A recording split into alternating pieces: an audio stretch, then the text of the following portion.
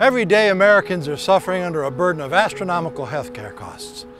If I'm elected, there's probably not a whole lot I can do about it, because you see, the healthcare industry, they donate over $73 million to politicians every year. So my plan is just to push their agenda so they'll keep that money coming my way.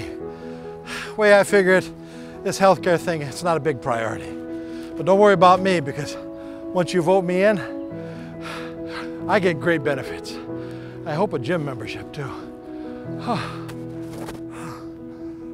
I'm Gil Fulbright, and for the right price, I'll approve any message.